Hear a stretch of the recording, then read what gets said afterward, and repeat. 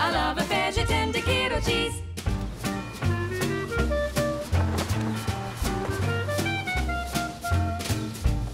Lyon is the capital of the Rhône-Alpes region of east-central France, and the classic architectural landmark and lovingly preserved medieval Gothic and Renaissance buildings of the old city are recognised World Heritage Sites.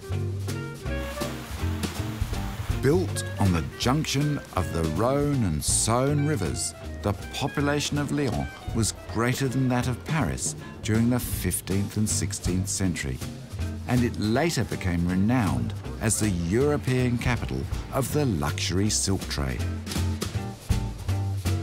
Today, the city is recognised as the epicentre of French cuisine, and on this visit, I'm hoping to find out more about some of the new modern cheese classics being produced here.